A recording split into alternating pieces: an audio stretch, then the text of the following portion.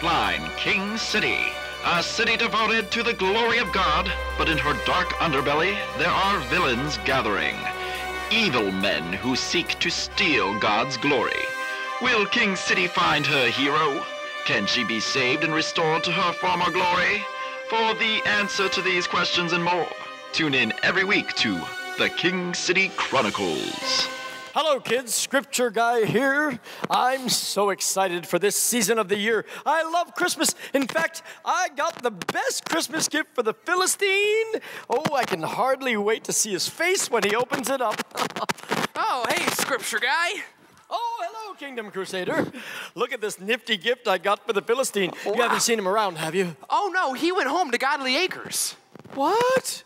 He did? Yeah. Oh, but he was so helpful and useful around here in King City. I know. Oh, wow. I'm going to miss that big lug. Yeah, me too.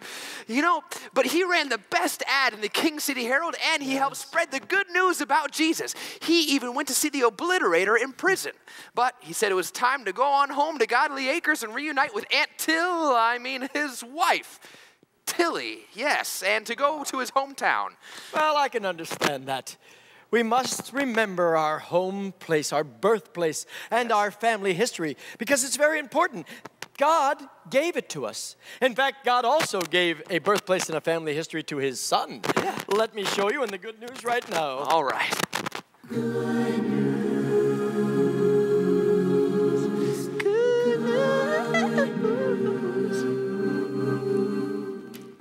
All right. Now, you know, God could have let Jesus be born any place. He could have chosen any place because he was the king, but he chose the least likely place. Oh, you mean the manger? Well, yes, the manger, but I also meant Bethlehem.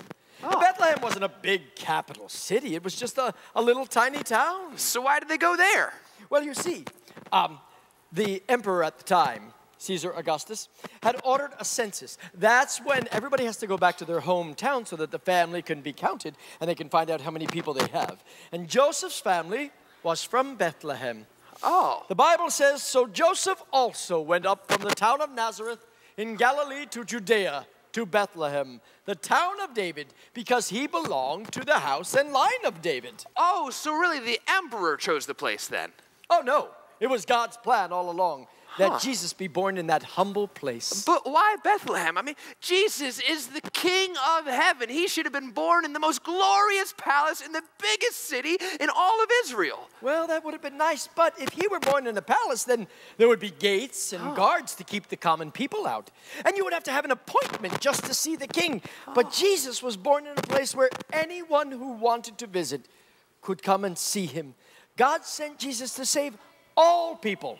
Not just a special few. Oh, I see what you're saying. The manger is like a symbol that shows us that anyone can come to Jesus. That's right. God's kingdom is open to everyone. There's no secret way to enter. You just come through Jesus. Amen. And speaking of secret, Scripture Guy, there's something I've been meaning to tell you. Yes. I am Casey Carter. I know. I know that superheroes are supposed to have a secret identity, but after a while, I just thought that I needed to tell. Wait a minute. You knew?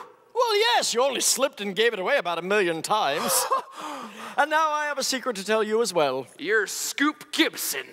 Yes, how did you know? You and Scoop are the only two guys in town with a 60-inch chest. That is true, I am sort of shredded.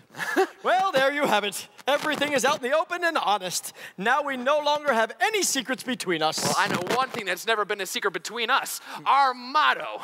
Let's all say it together, kids. We give everything to honor our king. So long, kids. Merry Christmas.